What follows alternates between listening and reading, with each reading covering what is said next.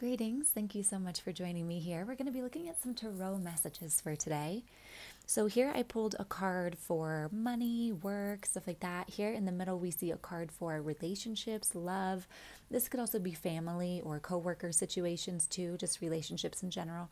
And then kind of a general message here with the Nine of Cups coming up reversed.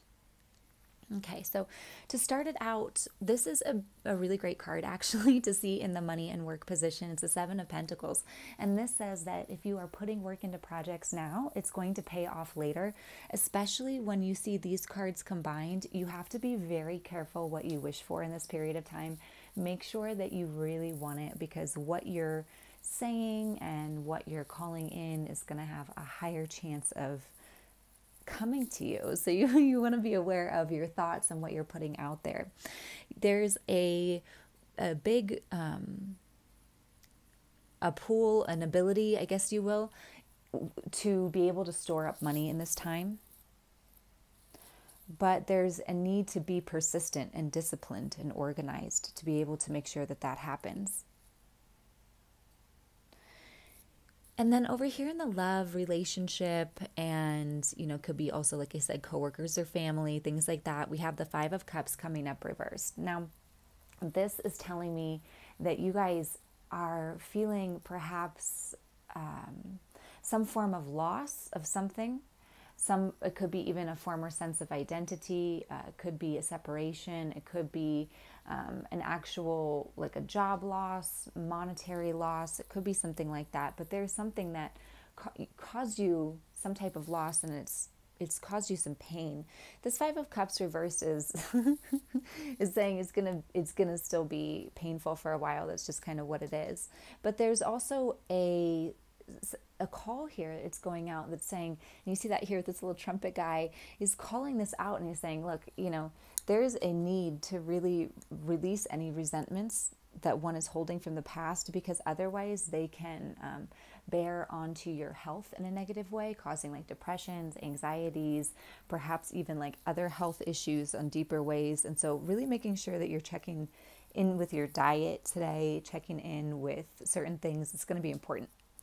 Okay, and we see that there with the Five of Cups reversed. When we have this general message here, we have Nine of Cups coming up reversed. This is saying that some of you guys could be acting selfishly, foolishly, or not acting out of selfishness or foolishness. And this could come back to either reward you or stunt you later. So it's kind of like a call to look at, are you procrastinating? Are you saying you're going to do certain things but not getting them done?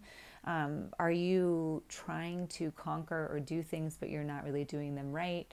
Are you going too fast or too slow? It's kind of like checking the calibration there with how you feel satisfied with what you do, if that makes sense. So there's a call to stay persistent today, a call to get organized with where one is wanting to head, because things that we get clear about today and tomorrow, we're going to be seeing a lot of that stuff is going to be coming in faster within the next couple of weeks and months. So getting pretty clear on that is what's necessary here. So that way you know what you're going to be harvesting. Releasing any negativity from the past. There could be a dwelling on negative things from the past that's hindering you from seeing things in the future. This is also a card for those of you guys that have been single for a while and things like that. This is a card that's saying it's okay to open your heart to love again. But it's also really important to see how what you find fulfillment in. If you could have whatever you wanted, what would that look like? And,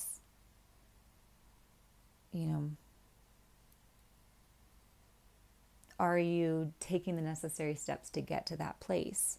Or does there need to be some shifts or changes along the way?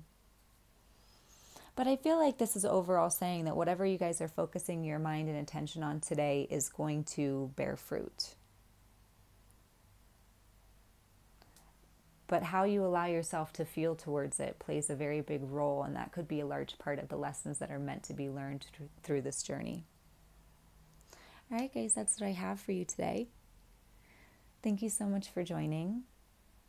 If you guys are interested in this wand, it is available, or any of the crystals that you ever see or candles that you see in my videos. All of them are available if you want to send me a message.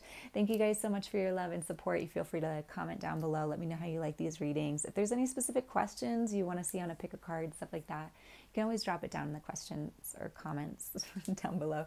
All right, guys, have a great day. I will see you tomorrow. Bye.